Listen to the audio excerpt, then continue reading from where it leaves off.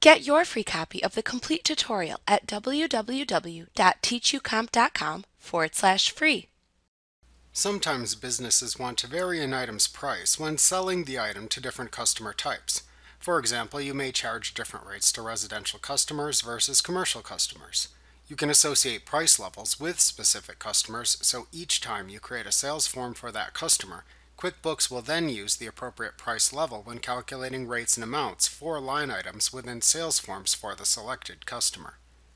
You can also associate price levels with specific line items in a sales form if desired.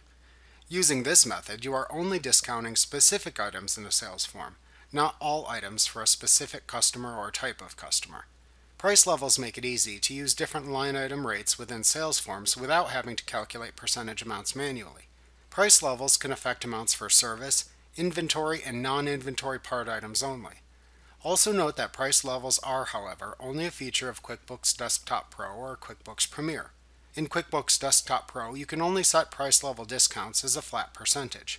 If using the QuickBooks Premier version, however, you can set price levels for various quantities of individual items if preferred. In this lesson, we will examine how to create basic price levels in QuickBooks Desktop Pro.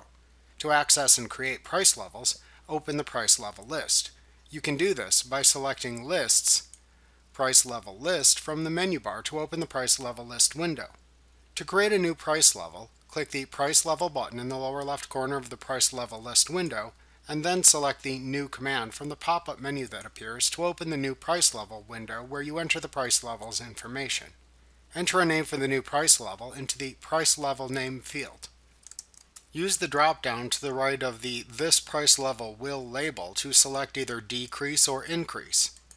Then enter the percentage by which to increase or decrease item prices into the field to the right of the label. You can use the Round Up to Nearest drop-down to select how to round the pricing that is calculated. After setting the price level, click the OK button to add it into the price level list. You can select an entry made within the price level list, and then click the Price Level button in the lower left corner of the window to edit or delete your entries by selecting the desired command from the pop-up menu that appears.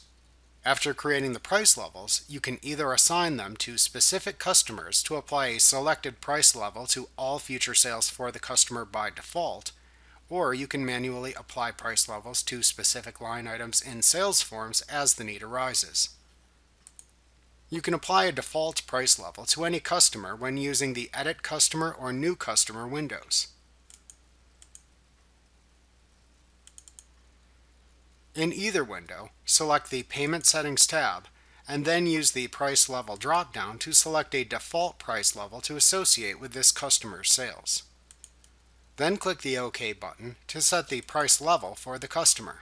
When you later create a sales form for this customer, and select items within the line item area of the sales form, that customer's price level will be automatically calculated and applied.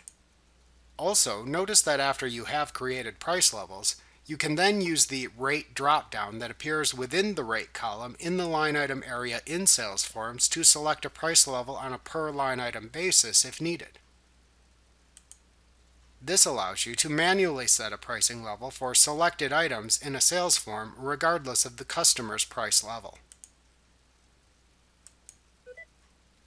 Like what you see? Pick up your free copy of the complete tutorial at www.teachucomp.com/free.